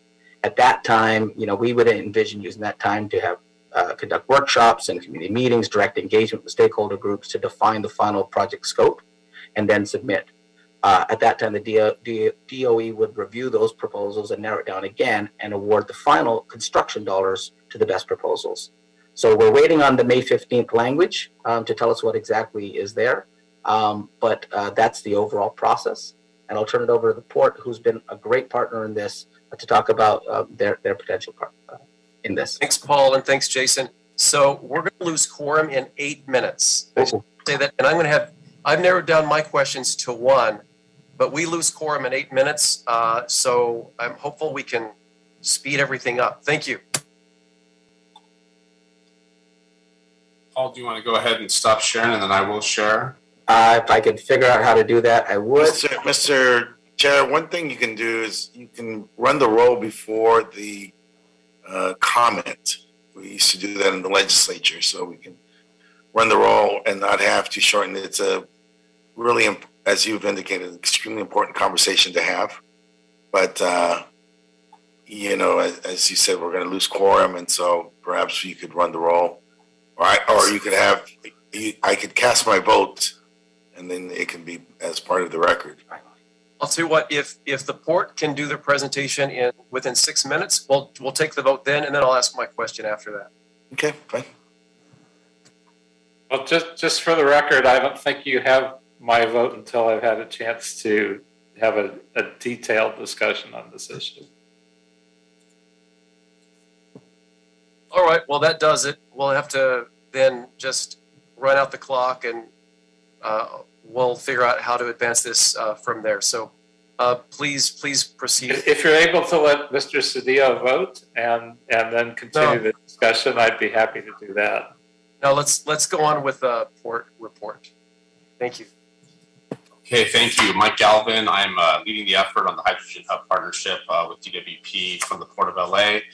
Chris Cannon is with us as well, our Director of Environmental Management and Chief Sustainability Officer. Chris is going to take the first part of this to talk a little bit about the policy overreach that relates to how the port sees this as a real leverage point to be able to meet our needs in getting to zero emissions, both on our terminals and off our terminals with on-road trucks in the next 7.5 to 12.5 years. And so Chris will go into that detail, then I'll talk a little bit about hydrogen and how it will affect the way that we're handling cargo here in the port and how the trucks are handling cargo in and around the region. So Chris, you want to jump in?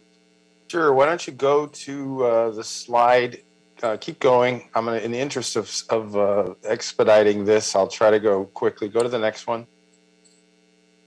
So I can speak from this one, and I'll have all my comments from this one. We at the Port of Los Angeles have had a lot of success with our Clean Air Action Plan. It's been going on since 2006.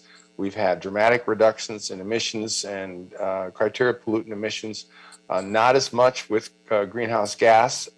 And so in 2017, we had a Clean Air Action Plan update. We really turned our attention towards zero emissions. We set zero emission goals for ourselves for cargo handling equipment by 2030, for drayage trucks by 2035, and we told ourselves that we really needed to focus on trying to decarbonize the port even more generally. So all the source categories, ocean-going vessels, heavy-duty trucks, cargo handling equipment, locomotives, and hovercraft are all areas where we really need to think of how we can reduce our greenhouse gas footprint and reduce the use of combustion-based, carbon-based fuels. So, so far, we've always been fuel neutral. We've been working with both battery electric equipment as well as hydrogen fuel cell equipment. We've had a lot of success thus far with testing, or we've had initial success, I guess, better way of saying it, with testing fuel cells for on-road trucks and cargo handling equipment. We're in discussions with hovercraft manufacturers for a fuel cell working with a tugboat. We're also having discussions about locomotives and fuel cells there. But we really need to move quickly toward development of zero carbon fuels that can be used for ships. We're currently having discussions with ship engine manufacturers and shipbuilders about decarbonization of ship fuels as part of our green corridor efforts with C40 and the Port of Shanghai. Those manufacturers have said they're considering hydrogen as a potential fuel, and we're willing to have the discussion due to the urgent need to identify zero carbon based fuels. But as part of those discussions, we very much want to have questions answered about the use of the hydrogen as a fuel, including assurance that it will be generated in a green process and that emissions from the hydrogen can be controlled and will not cause new problems. So generally speaking, we support, we believe hydrogen has a lot of promise, but still has a lot of questions that need to be answered. We think that the goal of decarbonizing the port is urgent enough that we need to have these discussions, we need to move forward, and we need to consider the potential use of hydrogen, especially with fuel cells, but also for others. Now I'll stop there and go toward Mike. Thanks, Chris. And he got to some of the issues related to hydrogen and how it applies well within the port. I think two issues are really both transition for the port, being able to make sure that we retain our workforce, and then the performance and the resiliency side to make sure we're able to continue to compete and be as efficient as possible. So hydrogen provides that from a performance perspective. It's very comparable to what diesel does. From a driver perspective, very comparable. And so what we want to make sure is that we have a good transition of the huge labor base we have in the trucker community, as well as with the LW, to make sure that everybody can use the equipment that comes to the marketplace for this. It transitions very well. It performs very much the same as diesel equipment. So we like that about hydrogen. We're currently looking at various hydrogen projects that are going to go through our technology advancement program. We currently have projects right now with on-road trucks as well as cargo handling equipment and fueling stations that are being built for both of those. And this is going to take it to the next level to look at other areas in and around the port logistically in order to provide fuel and also to demonstrate another cargo handling equipment. This will be coming up in the next year as we advance. And looking forward, we continue to use these demonstrations to show the market capabilities of hydrogen, to incite commercial entities to build out the hydrogen equipment that we need to take this to the next step. Extremely important that we continue to work with the entire coalition here and being able to build up the infrastructure so that we can deliver hydrogen in an efficient way and at a cost that is going to make it competitive to make this transition successful. So I'll move on from there and be ready for questions. Good job, Mike. Mr. Chair, Cedillo, aye. I'll tell you what, so we're about to lose quorum, but it looks like we might have the votes. So what we can do is we can go ahead and take the vote, and then Mr. Koretz and I can ask our questions. We can, in other words, we can continue the discussion. Thank you, Mr. Chair. Would you like me to call the roll? Yes, please. Councilmember O'Farrell. Aye. Councilmember Koretz. A somewhat premature aye. Councilmember Cedillo. Cedillo, aye. Councilmember De Leon. Councilmember De Leon is absent. Councilmember Krikorian. Councilmember Krikorian is absent. 3 ayes, and this item is approved. Great, thank you. Thank you. So I'm going to go ahead and ask the questions. And thank you for all the presentations. Really appreciate it. A lot of work went into that, and so just know that we're very appreciative of that. So my first question will be for DWP and the Port of Los Angeles, with expectation of a very collaborative process, not just between agencies and academia, with the outside world, such as labor partners, community-based organizations, environmental justice, and other organizations. This so far has been the convener for most of these conversations. Can the LADWP and the port describe how you've been informed based on outreach? What sort of outreach have we done for port adjacent communities? Of course, I'm most concerned with Wilmington residents and Port of LA residents, many of whom never ever call in or listen to what's going on, but we have to absolutely look out for their needs despite that. So if you could comment on outreach and what your experience has been. Maybe I'll start and just say that we do an awful lot of outreach for all of our projects. We've been testing hydrogen fuel cell technologies for the last few years, and certainly have talked to the various groups about the fuel cell technologies. We continue to have those discussions. As we transition toward other types of use for hydrogen, we're really just getting started with that outreach, and that's critical. We can't go further without support from adjacent communities, environmental justice groups, and so forth. So we are, as far as we're concerned, that's got to happen right away. Even in order to be able to submit a hydrogen hub application, we need to have broad-based support, and we need support from those groups. And so we need to have those discussions now. I can add from the LADWP perspective, we, through the LA100 effort, had an advisory group that was engaged for several years of leaders in the city, from the environmental justice organizations to academia and several others. We have a similar effort going on with our power plant today. And we also kicked off last summer our equity strategies effort, where we're engaging community-based organizations to prioritize equity outcomes. But I think a situation like this is going to call for us to go a significant layer deeper in making sure that we are engaging the right entities in the right locations. This is, for many people, and I think you heard the comments today, a lot of this is new, and people don't yet understand why LA and why LADWP care about this at all, and why there's a huge nexus between this and reliable power, and a huge nexus between this and decarbonization of the transportation and building sector. So we have done a lot of work in that regard, but there's a lot more that's going to have to come. And I think a lot of that will start to shape up once we see what the specific opportunity looks like with the DOE But we are also extraordinarily grateful to those folks who have proactively reached out to us, including your office, Councilmember O'Farrell, as well as many of the community-based organizations that have also reached out to us. So there's a lot of work to do here, no doubt about it, because this is an extraordinarily complex and important issue. Yeah, thank you, Chris, and thank you, Jason. I so appreciate that you understand what's, what all is involved in terms of local advocacy in relation to this issue. If green hydrogen is adopted, fully replacing diesel and other fossil fuels in hard to electrify industries, what are the impacts to greenhouse gas and other particulate emissions, such as nitrogen or sulfur oxides? Well, if it's green hydrogen, first of all, it must be green hydrogen. And I thought that the presentation showed very nicely how green hydrogen really does have minimal greenhouse gas impacts. That part is good. And so the benefit for greenhouse gas is quite significant. In simplest terms, hydrogen doesn't have a carbon molecule in it, and so you don't generate CO2 emissions. However, it depends upon its use, and a lot of the reasons that people are asking questions about hydrogen have to do with the use of hydrogen as a fuel to burn, and even ammonia, which is a derivative.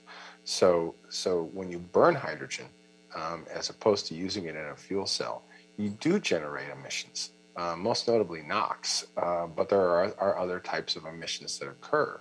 So when I said that we need to answer questions about its use and about the impacts, those are questions that need to be answered. So far, we've heard good things about the idea of controlling NOx and so forth, but it's very early in the discussion, and those discussions need to be asked.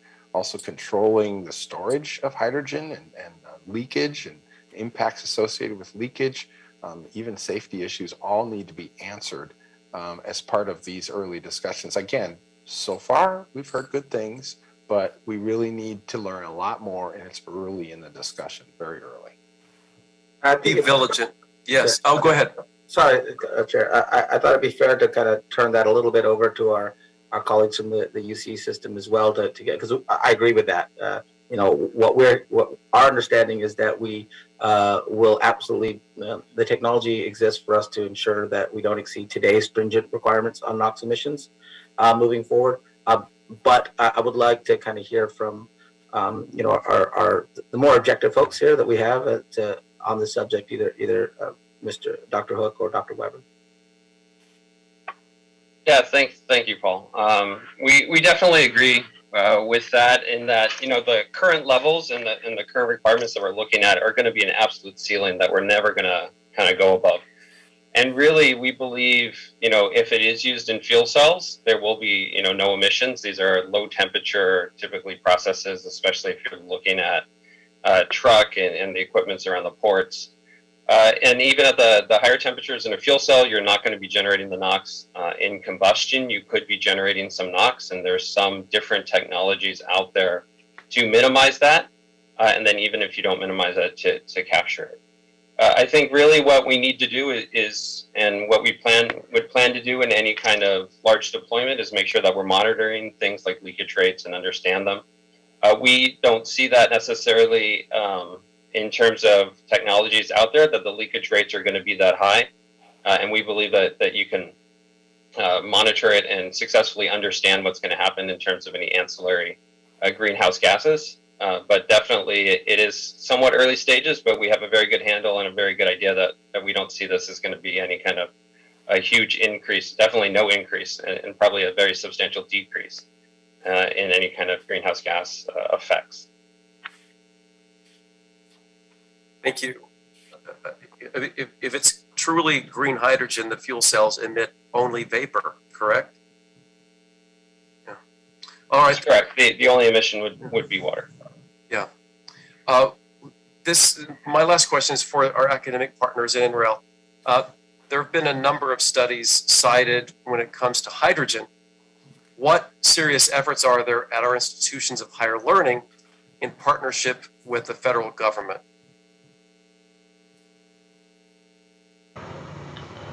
So I could probably take this one. Our colleague who's not here today, and by the way, I'm Eric Hook from UCLA. Our colleague who's not here today, Jack Brower, runs the National Fuel Cell Research Center at UC Irvine. In addition, we have a Hydrogen Energy Research Consortium at UCLA and a number of active researchers looking at everything from production, compression, storage, transmission, and utilization. We probably don't have enough people working on what happens if you build it. And I think that that's where in the intervening time between now and when hubs would begin to kick off, we should be talking amongst ourselves about what kind of answers to what questions do we need to get answers to, and commission some studies to try to get those answers as soon as possible. And that way, when we do meet with the community organizations, anyone who's concerned about the use of hydrogen will have intelligent, science-based answers to provide for them. Great. That's very helpful. I appreciate that. I can expand quickly just about that. So I'm at Berkeley Lab, so I represent a little bit of federal research on this side as well. And we're very much tied to doing research, especially like NREL, on hydrogen technologies. We're a little bit focused definitely on California, since we're located in California and run by the University of California. And the UC is trying to act as very much a convener for a lot of these issues of looking around hydrogen use perhaps in the state and what it would be looking like for deployments within the state. And we would, obviously are very tied closely towards the EJ community, understanding what's going to happen when we start deploying hydrogen, whether it's LA or across the whole federal system of interconnected hydrogen hubs. And like Labor mentioned, we would love to have and utilize and really enhance what LA is planning by locating it within some state initiatives for hydrogen hubs and hydrogen interconnections. Thank you. Thank you. Mr. Koretz.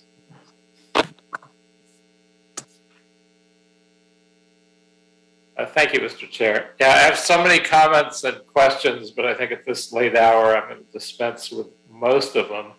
I will note that I wasn't that comfortable with how the department seemed to spring its green hydrogen efforts on us. We created a climate emergency mobilization office to vet and discuss climate policies, and not to have them just announced and expect the affected communities to fall in line. So why didn't we go through the Climate Emergency Mobilization Office to vet this?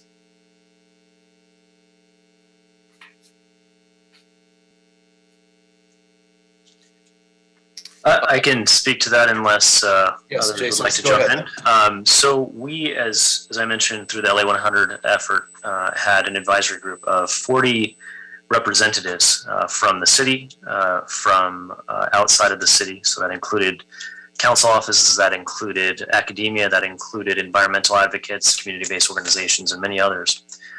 And so what the importance of that was that so that those leaders in the city could understand the extraordinary complexity of power planning. So understand the nuances of this, that this goes, reaching 100% goes well beyond just adding solar and wind. That's a big part of it, and in fact, that's most of it. But there are complexities when you go from 99 to 100% renewable energy. And so through that effort, we made sure that the advisory group not only was aware, but played a really big part in the feedback through that effort. We're doing the same thing with the steering committee on the strategic long-term resource plan. That's our power plan. CMO is a part of that effort. We did present last year on the LA 100 efforts with respect to hydrogen, with respect to reliability and resiliency. We also did community outreach as well as part of the LA 100 effort. As part of the equity strategies effort, we also convened a steering committee and advisory committee of community-based organizations and environmental justice organizations. And we also presented and got feedback through that effort as well with respect to LA 100 next steps, including modernizing our generation. So I say all that to say that we've done some work, but there is a lot of work to do, and that includes continuing to engage CMO, continuing to figure out ways that we can bridge the gap between a lot of the comments that you heard today about questions. And these are some of these questions we have answers to today, which we can bridge that gap right now. Some of the questions will need to be answered as part of this, will need to be answered as part of our partnerships with the National Renewable Labs, with the UC system and others. So there is work to be done here, but I don't want it to be lost on anybody that a significant amount of years have been invested in bringing a lot of these local leaders into the fold to make sure they're not just aware of this and they're not learning about this at the very end. They are integrated into the process. They are part of the process. But again, I will emphasize, we know the work is not done on that. We know that when the solicitation comes out and when we start to envision what this project will look like, not just for LADWP, but for the city as a whole, there will be significant work to do, not just to get buy-in for the proposal, but to actually shape the proposal as well. And you'll continue to work with the Climate Emergency Mobilization Office as that happens. We absolutely will. Okay, and just one opinion, I could see exploring this if we use it primarily to move heavy equipment industries away from fossil fuels sooner, like at the port. I understand how that would make sense. I hope that right after voting for clean buildings and not having carbon in our buildings, we don't turn around and introduce hydrogen to our buildings. I think that would be problematic, so I would certainly discourage that. And then a couple more questions. I'd be hesitant to support a system that uses hydrogen mixed with quantities of natural gas or methane. So I'm hoping we define green hydrogen as exclusively only hydrogen produced through electrolysis powered by truly renewable energy sources. So I wouldn't want to see us do it by including reforming or refining fossil fuels or purposely grown feedstocks or any of that. So can anyone assure me that any proposal relating to green hydrogen will minimize or eliminate incineration and the effects of incineration in order to protect public health and welfare, and will only include completely green hydrogen? Yeah, I think that our whole focus of the Green Hydrogen Hub is just exactly that, Council Member, that it is focused on green hydrogen produced from renewable energy. That's the mandate that the motion tells us to do. That's how we, as a department, envision it, and that's how we expect to fully move forward. And I think that moving forward, those outreach discussions that you talked about are going to continue. And will be a really good way to make sure that everyone is vetting that and overseeing that and making sure that moving forward, we're all talking about the same green hydrogen. And I'm also concerned, and it doesn't sound like we've totally nailed this down, that there won't be NOx leakage that could wind up impacting some surrounding communities, which is exactly the last thing we want to do in communities where air pollution is already worse than in most of their areas, and also what amount of hazardous waste is created. Are existing gas pipelines able to carry hydrogen? Do we need to upgrade them? What's the plan for all of that?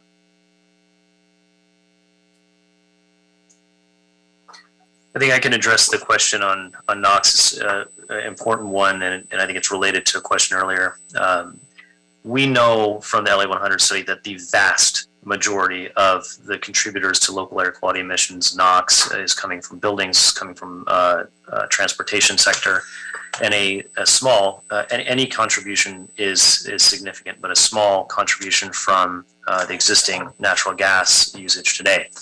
Now, what we're talking about with LA100 study is a forecasted usage of hydrogen that would be about 1/30 of the NOx emissions that are produced today with respect to natural gas. So again, 1/30th of the contribution today, which today is also a really insignificant, a really small portion of the contributions today. And again, the vast contributor is from transportation and buildings.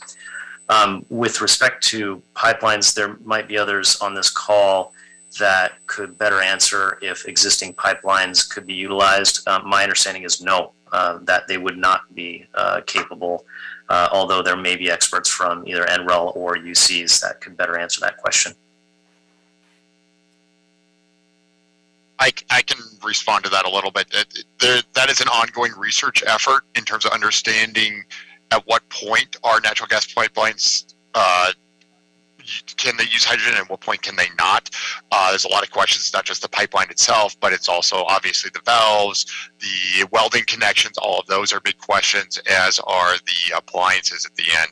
So in most cases, I mean, with today's knowledge, I'd recommend no to go fully exclusive, but there may be in necessary points in the future the ability to be able to convert existing pipelines over on a limited basis.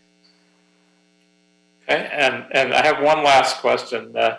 My understanding is that hydrogen hubs would use a considerable amount of water, and given that we may be in a once in a 1,000-year level of drought, and that doesn't show any sign of dissipating anytime soon and may just continue to get worse under climate change.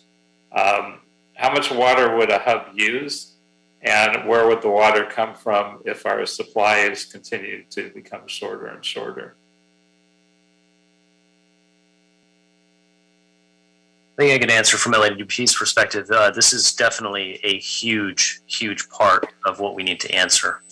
There's things that we know today, and there's things that we're estimating today. One of those things that we're estimating today is that with the dramatic reduction in natural gas usage, that would result in a very likely net reduction of water use, meaning the water that's required at the plants as well as the water that's required to create the hydrogen, that we are estimating that there will be a net reduction.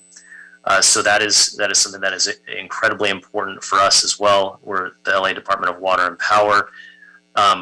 When it comes to sourcing water, there are likely going to be opportunities for things like recycled water or other sources, but a lot of that has to be looked at as part of the overall vision for what a hydrogen hub will look like, and water will be at the forefront of that. But again, from LADP's perspectives, we're estimating a net reduction in water utilization relative to today.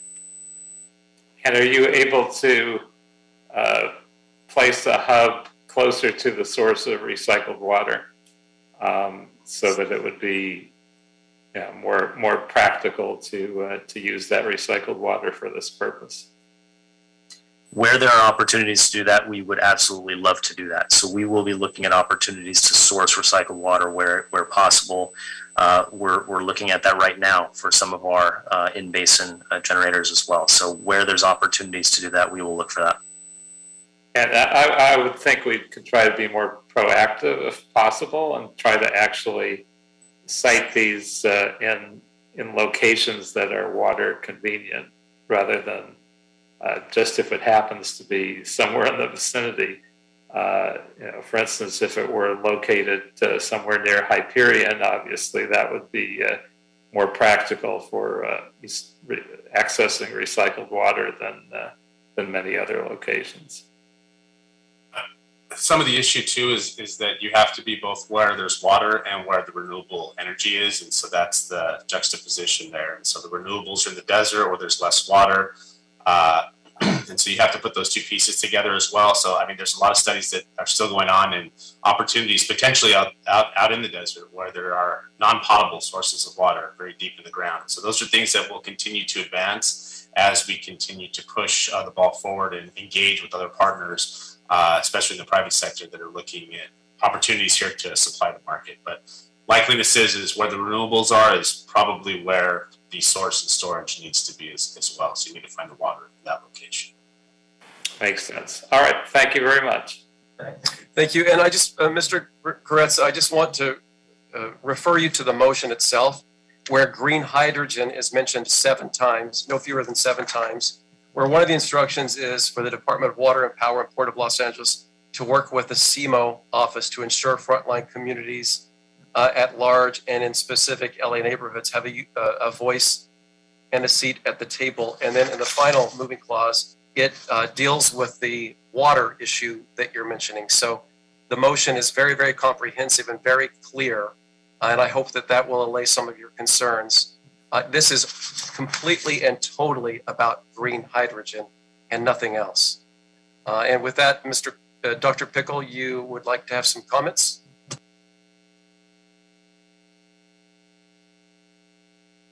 Yes, 2 facts and then an opinion. First fact is there is a wastewater treatment facility that is part of sanitation's operations at Terminal Island, and it has a network of purple pipe in the area supplying one and perhaps soon more industry, in addition to the water replacement district of Southern California. So there are opportunities there on the recycled water front. 2, the harbor area has a web of old underused pipelines that were used for moving residual oil to generators before oil was abandoned for generation use. That network still exists in varying forms. I know from experience on the gas side, you wouldn't want to put natural gas in an old residual oil pipeline without a lot of revamp. And certainly hydrogen wouldn't work without a revamp. But those right-of-ways and the permits for river and other crossings are valuable in and of themselves. So we shouldn't neglect the existing pipeline structure, both natural gas and water, and other types of pipeline in the harbor area. Those are 2 facts. And then the opinion is, are we making the tent big enough on collaboration? Do we want to be in competition with other players that might be proposing something similar for the harbor area? Do we increase our chances of success by bringing more, including possibly some more major players, under the tent? Thank you, Dr. Pickle. I'm going to read the last moving clause in the motion directly related to item 4.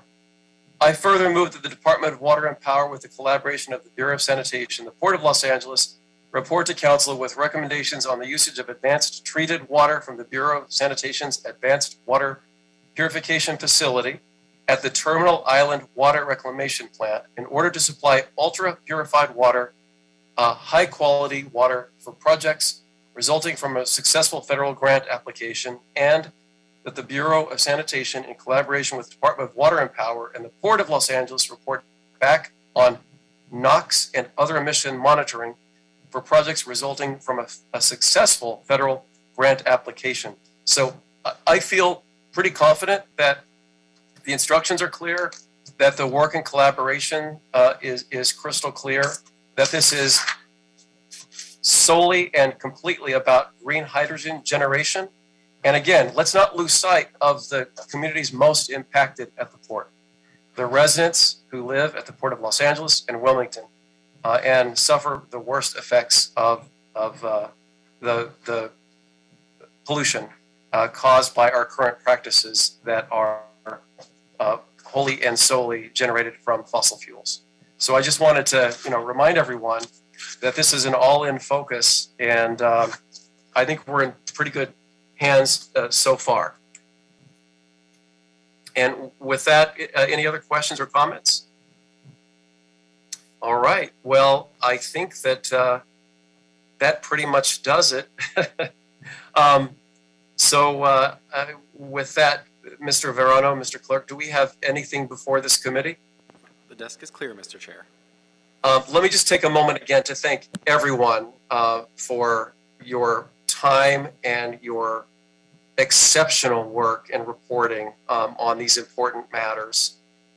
It's not lost on me, and the dedication to make this happen, and then all the advocacy in keeping everything that we do in check, just to make sure that we leave no stone unturned and we have an all-inclusive, transparent approach to this very important endeavor. And we must not allow anything to sidetrack us from this imperative to clean energy by 2035. And with that, I appreciate it. And this meeting is adjourned. Thank you.